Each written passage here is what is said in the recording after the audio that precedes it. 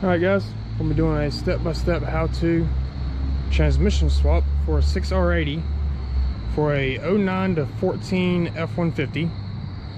This is a 13 Raptor we're doing it on. It's a 6R80 4x4 transmission. Should be the same for any of those year model F-150s with the V8 engine package. The first steps are, of course, get your truck up on some jack stands, get it up off the ground some so you can get underneath it and work on it. Make sure it's nice and secure. You're gonna want to, once it's up on jack stands, you're gonna give it a good shake and make sure it stays stable, because you're gonna be shaking on it when you're underneath, moving the transmission around and stuff. You'd rather it fall now and damage something with the extended jack stand than have it fall on you and hurt you or kill you. So check first, be grateful later. You can disconnect the battery now or later whenever you go to start actually removing the transmission later in the process. I'm gonna go ahead and disconnect my battery now so I don't have to worry about it. And then you remove drive shafts next. Let's get to it. Alright, so the first thing we gotta do is disconnect the front sway bar from the front, because it blocks the Y pipes and the front drive shaft from being able to be pulled out. So we pull off the front sway bar, remove the front and rear drive shaft, and then remove the exhaust. Let's get to it. Rear drive shaft is simple and straightforward. You got four 12 millimeter bolts at the rear axle. Follow up to the front, it's just a slip yoke. So when you undo those four bolts at the back, it'll drop down from the differential, and you just slide the whole drive shaft to the rear of the truck and it comes out of the transfer case. Once your bolts are out, you may have a drive shaft that's stuck to the flange. Take your pry bar on either side here. Make sure you're supporting the drive shaft so it doesn't fall on your head, and give it a little pop, and it should pop off with just a little bit of effort.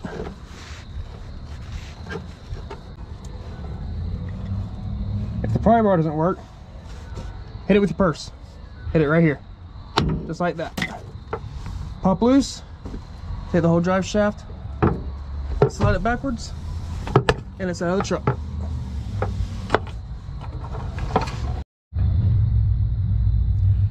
This truck has already had some work being done to it, so the front drive shaft is already out of it. So we're going to take the front sway bar out. It needs sway bar end links anyway, they're destroyed, so we're just going to remove these brackets and let it hang. If you have good sway bar end links, you'll want to unbolt them from either up here or down here in the control arm and remove the whole sway bar assembly and get it out of your way. These are 15 millimeter nuts up here. You'll want deep well for those. You notice there's an extra nut on this bolt right here. There's a couple heat shields under here you'll have to remove as you go along. That was one of the things that was already removed.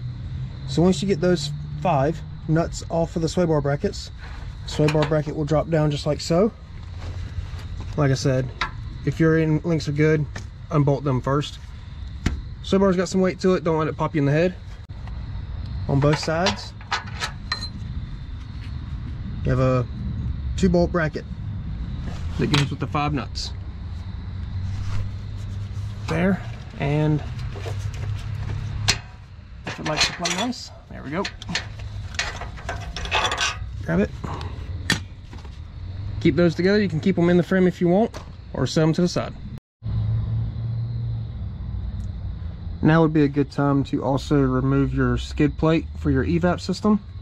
There'll be 2 bolts here on your cross member and 2 bolts on your frame. They are 13 millimeter bolts. Remove your exhaust, 2 bolts either side of this pipe, and slide it out of the hangers. Stock exhaust, aftermarket exhaust, your mileage may vary. It is somewhere around this point that you want to go ahead and get your trans jack into position. In our case, we put a 2x4 in the front to space out the difference from the oil pickup pump that's sticking out the bottom, just to help keep the trans level on the jack.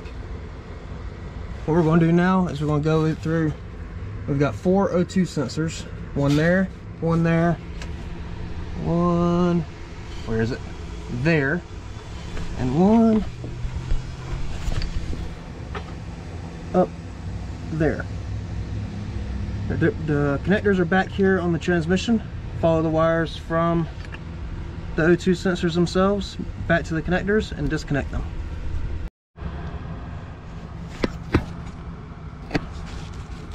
This is one of your sensors. These are not in their proper locations. This is the driver's side. This is your other sensor, O2 sensor connector.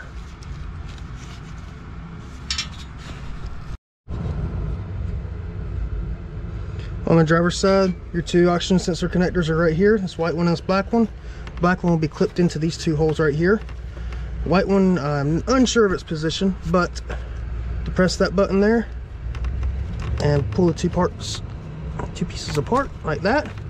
On the black one, it's going to be on the underside where you can't see it. It's right there. Press that, and those two will pop apart like that. Do the same on the passenger side. Your 4 header to Y pipe bolts, 2 on each side, are 15 millimeter. You'll need at least a semi-deep, if not a deep well, a universal, and a good length extension. Longer the better, easier it is to reach. You'll probably need an impact, and if you've been on for your 4 header to Y pipe bolts, 2 on each side, are 15 millimeter. You'll need at least a semi-deep, if not a deep well, a universal, and a good length extension. Longer the better, easier it is to reach.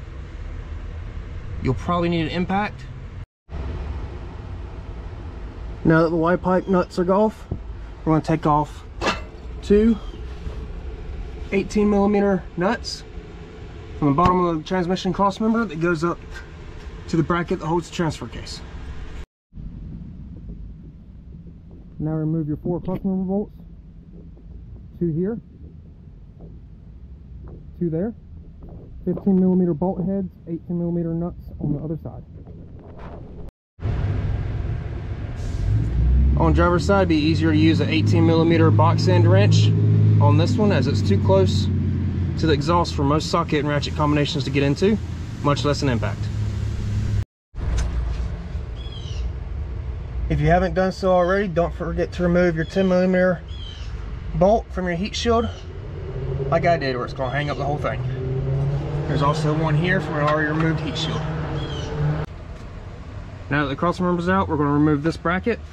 There's 2 15 millimeter bolts on each side that bolt it to the transfer case. On driver's side, you have to remove this 15 millimeter bolt before you can remove these. They'll release this half of the hanger.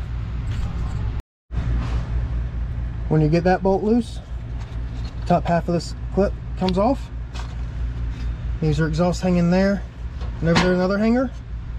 When you undo these 2 bolts, this bracket and the Y pipe will come down together. Be ready for it. You also have an O2 sensor on the passenger side running through this heat shield. When you go to drop your Y pipe, make sure you don't bind that up and cut your O2 sensor wires. If you want to, you can go ahead and try and remove it from the exhaust. Sometimes it's easier just to leave it there and fish it through. There are 9 of those E-Torques holding the transfer case of the transmission. In order to get to the top 2 more easily, you can lower your jack. Do not lower all the way. You don't want to hang the entire transfer case, transmission, and engine assembly from the engine mounts. That's too much stress on them. It will wear them out quicker if it doesn't completely destroy them. So let it down a little bit. Just enough to give yourself some room up top to access those 2 on top. As you undo the top 2 bolts, you're going to want to support the transfer case. I like doing it with my knee because I can fit underneath here with the way I've got it jacked up. You can use a jack stand or another jack. Just know that when those 2 bolts come out, it will rotate. So be ready for it. But I put my knee here and I use my spare hand here underneath the tail shaft.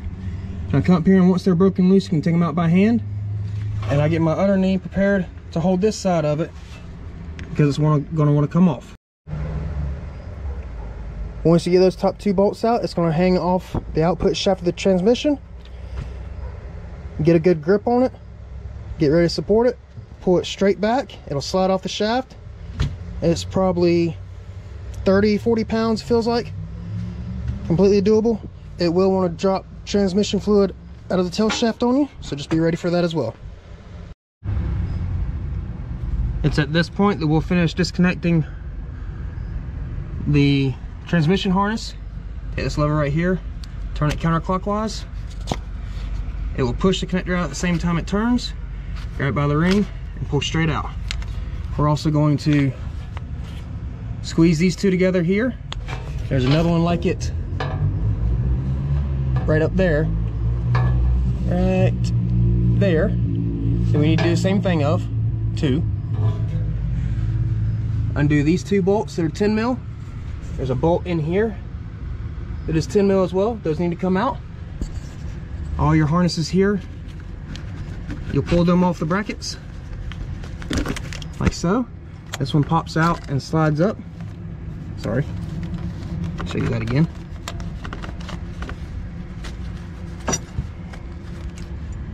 This one slides to the middle and pops off. That's all your lines, fuel lines. Underneath this 10 mil is another 10 mil bolt underneath this bracket. You'll need a deep well for that. Your transmission shift linkage should pop straight off, just like that.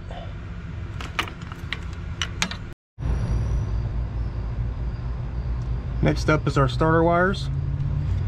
The ground cable here is a 13 millimeter nut. The signal wire is a 10 millimeter nut. And the positive power cable is another 13 millimeter nut behind this cover. Cover should be popped on like that. It's just a rubber plug, just pops right off. A flex head long handled ratchet and a semi-deep 13 is the perfect mix to get into the positive terminal. Next we'll remove the 3 bolts holding the starter in. You'll need a 13 millimeter deep well for this one. There's one here on the side. There's one at the very top that is pretty hard to get to. Best solution I found is a total socket to wrench, socket face to back of ratchet face of 6.5 inches will give you the clearance you need to reach past the starter for the top bolt without running into the engine bracket. And the easiest way to get it in there is you're gonna have to fish it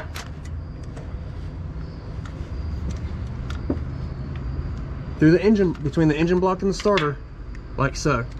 You have to fish it up through, and you have to take your hand on the passenger side of the starter, feel for the bolt, and sit your socket on the bolt. I recommend that if your starter bolts were hard to remove, like these were, to chase the bell housing bolt holes and the threads of the bolts themselves with a tap and die or thread chaser kit. It'll help you immensely when you go to put them back in. Now that you've successfully defeated the starter, we're going to take off the cover for the bell housing. It's held in with 2 13 millimeter bolts here and here. There's my light. There we go.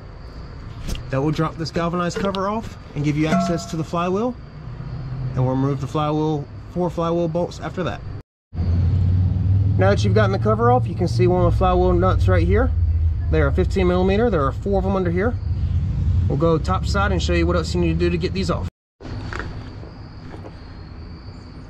Now that we're top side, you'll need a 21 millimeter socket, a long handled ratchet to get onto your crank bolt, and you'll use this to rotate the crank and flywheel assembly to get those 4 nuts on the flywheel into position to where you can get them loose. This is where it's really helpful to have a second set of hands, but it can be done by yourself. It just takes a little bit more effort. Alright, now that you've gotten those 4 15 millimeter nuts off, we can go secure the transmission to the trans jack so that it doesn't fall off. Keeps it nice and secure. and remove all of the 13mm bolts. Sorry about that. 13mm bolts all the way around the bell housing. At that point, the transmission will be separated from the engine, with the exception of the studs passing through the flex plate, and you'll be able to remove the transmission by pulling backwards. Up here at the top of the transmission is a bolt that has a silver bracket attached to it, but holds a black bracket in place as well. When you go to put the transmission back in, make sure you don't trap the black bracket between the transmission bell housing and the engine block. It makes for a heck of a time trying to get it back out after you've already started some bolts on the transmission bell housing.